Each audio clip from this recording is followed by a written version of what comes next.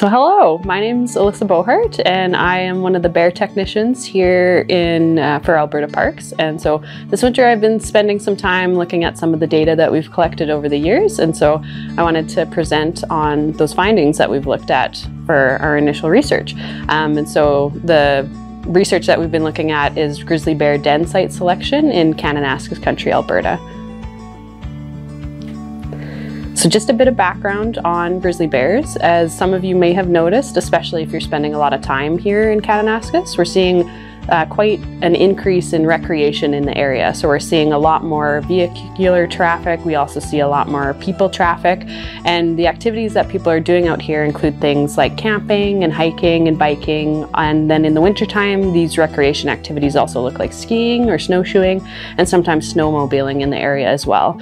And so with this increased activity, it really made us scientists kind of wonder, how is this impacting wildlife? And wildlife already face a number of challenges, as you can imagine, especially with changes in seasonal access to different types of food. And so, for example, in the winter, animals out here will have decreased access to food. And so one of the ways that they adapt to wintertime is we have some animals that will hibernate, or for the case of bears, it's called torpor.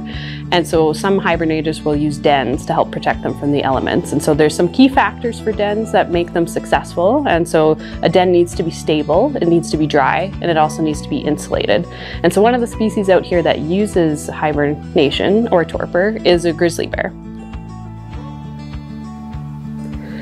And grizzly bears will require suitable dens to help them conserve their energy, because while they're in the den, they're not eating anything. They're mostly just resting in the wintertime until there's more spring food available. And this also increases their chances of survival when they come back out in the springtime, and so they can have access to more food at that time. But it's really, really important to female bears, because females, this is when they are giving birth to their cubs. They also have to keep them warm at the time during wintertime. And then also they're feeding and nursing their cubs during this time too. So it's really important, successful denning, to have healthy reproduction of cubs and healthy cubs that come out in the springtime. And the cubs will have a better chance of survival during the summer. So that leads me to the objectives of our research. And so using the data that we have access to in the area, we wanted to answer kind of these questions. And so we wanted to identify the preferred denning habitat of the grizzly bears that we have data on in the area. We also wanted to try and investigate the effects of human recreation on denning activity for bears. And then ultimately we wanted to use this information to help inform management and mitigate human-wildlife conflict, which is a really important area that we research and try to mitigate in this area. And that's a really important part of my job. And so just a bit of kind of information on Kananaskis, especially for people who are maybe not as familiar with the area in Alberta. So this area is over 4,000 kilometers squared. As I kind of alluded to, we've had quite an influx of visitors. So we typically have about 4 million visitors annually. And this is rising, as we see, especially during the pandemic. And throughout this whole area, we do have recreation, but we also have other activities taking place, such as commercial tourism. We also have grazing leases, so cattle are sometimes in the area. And there's also just commercial transportation of goods. And then I just thought it'd be important to point out, not all of this land is protected. We only have 60% of this land protected. And so the data that we used to collect, we had 39 individual grizzly bear den sites. And so this was collected between 1980 and 2021. And the way that this was collected was either through the GPS collars that we would put on bears. And so then the bears kind of hang out in the same area during the wintertime, and then we know that's the location of their den. But in the older studies, because we haven't had GPS collars for that long, the older studies, we would have people go out on foot and identify, just as they're walking, to identify the different types of dens, and then they would just take a GPS location of those dens. And so that's how we got all our denning data. But then we wanted to look at the different types of habitat factors, what's influencing these bears and their den site selection. And so this is the 4 different types of categories that we chose for our different types of habitat factors. And so we have our first being the topographic. And so these 4 factors are elevation, slope, crown closure, and compound topographic index. And so I think the elevation and slope should be pretty self-explanatory, but for crown closure, that's just kind of a scientific term. When we're looking from an aerial or a bird's eye view, we look down on how much tree cover there is in the area. And then compound topographic index is just a fancy term for kind of the drainage and the wetness of the landscape. So if the bears are on kind of a higher elevation or slope, then we're having a lot of drainage, and so there's not water collecting where they would have their dens. And some of the other factors we looked at were distance to stream, distance to river. We looked at solar radiation, so how much sun that area is getting. We also we calculated snow load index, and so this takes into account the predominant wind direction, and so how much of that wind is blowing off the snow, or how much snow is actually collecting in the area. And then also the roughness of the landscape. So is it quite jagged, or is it a bit more smooth for the bears? And then for our land cover class, we just simply looked at grass or herb and then shrub. And then kind of more important to part of our investigation, looking at how humans are impacting dens, we looked at these different factors. So distance to facility, distance to roads, distance to OHV trails, and OHV trails included also snowmobile trails in the wintertime, and then distance to hiking trails as well. And then this is a fancy term for our measure for food. This is just an index that scientists sometimes use for measuring types of food. And so it's called dynamic habitat indices. And basically it's just the calculation of how much vegetation and productivity is happening. So how much kind of greenness. Is it a good year with like lots of vegetation, or maybe it's a more poor year? And so that's kind of how we measured food for bears. And then this is getting into the real scientific stuff. Yeah, what we use to calculate is a resource selection function. And so I'll just quickly go over this because I know maybe it's not the most interesting to non-scientific folks, but it's just a fancy calculation we kind of use. So we have kind of our use versus our available points. And so our use points are actually our den sites. And then our available points, we just create a random sample. And so the idea is this random sample is the areas that bears could have denned, but didn't end up denning in. And then this is the fancy equation if there's any math nerds who are paying attention to this presentation. And then we used a k-fold cross-validation also for any modeling kind of nerds out there. And so I'll just briefly go over the results that we found. And these are just initial findings. We are hoping to collect more data. And so these results could possibly change with more data. So just want to keep that as a caveat. But this is what we found so far. So within our top model, these were all the factors that came out as strong for the bears. And so these are what are important to bear denning as we can find so far. So we know crown closure, so kind of the percent of cover, the tree cover that bears like. So bears typically like more crown cover. And then we found that food resources was important to bears. We also have slope and elevation, which is in line with what other people are finding as well. And then we also had grass and herb and shrub come out as important for bear denning selection as well. And then this is just a graph that kind of explains this.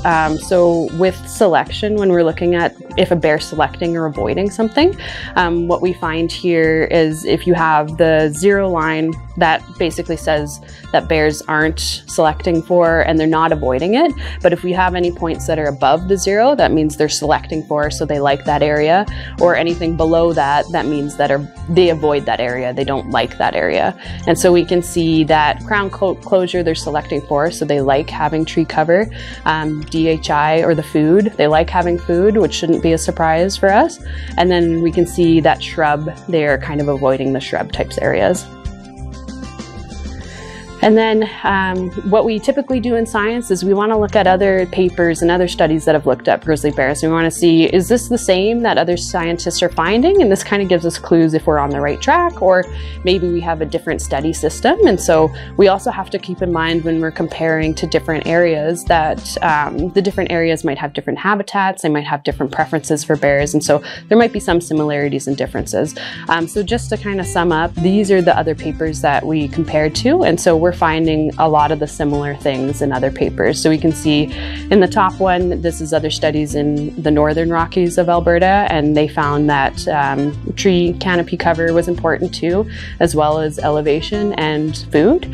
When we look at a study in Northwest Territories, that's a different type of habitat type than our bears, and so they selected for shrub, and whereas in our study, our bears seem to avoid the shrub areas.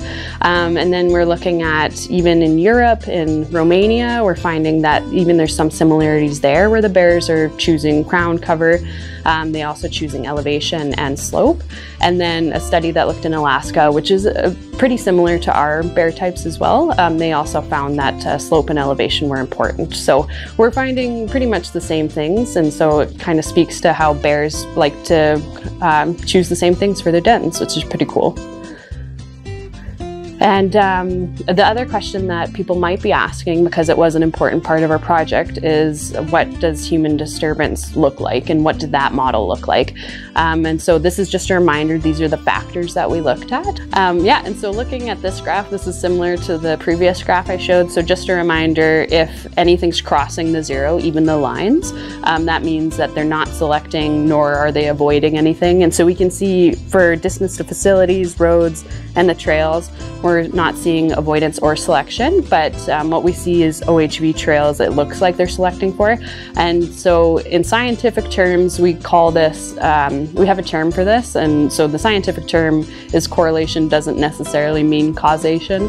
And so what I think is actually happening here is we might just be seeing that there's OHV trails near den sites, but that doesn't mean that bears are technically selecting for the trails. And so this is something that we want to investigate further just based on these results currently.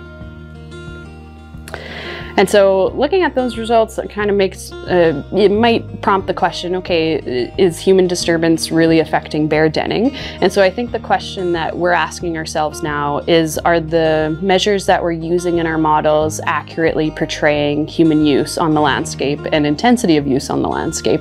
And so some of the things that we're looking at developing is using Strava data to kind of measure the intensity of use in the areas on the trails and stuff like that. And so hopefully once we have that data all collected, we can incorporate that, and we think that'll be a more accurate measure, and then we can maybe get better accurate results to that question that we're looking at. Yeah, and so this is still a work in progress, as I've said before, and so hopefully soon we'll have another presentation to update everybody on the results that we'll find. And so in conclusion, I want to thank everybody for paying attention to this presentation. I know sometimes science can be a little bit dense, but hopefully you can understand a lot of what I was talking about today. Just conclusions, so just going over and refreshing everybody's mind, we found that tree cover is important, food availability, elevation and slope, and no shrubs are important for the bears in our area and their den selection. And we want to keep investigating human disturbance on the denning of bears and seeing if we can get maybe better measurements to test that. And yeah, we'll be hoping to collect more den data. And so in science, more data, the better. And we know if we get more samples, then we're getting kind of better science, more accurate results. And so we're hoping to keep collecting more den data so we can keep this project going. And with that, I just want to acknowledge all our funders. And so we have Protect the Park, who has contributed a lot of money to this program and the collars that we were able to put on our bears. And also the Government of Alberta, which this project is run through in Alberta Parks, and so we couldn't do any of this research without all the funding and all of the valuable people who work for the park. And so with that, yeah, I just want to thank everybody for listening, and if you have any questions after this, I'd always be happy to chat, and so you can always reach me by email at the bottom there.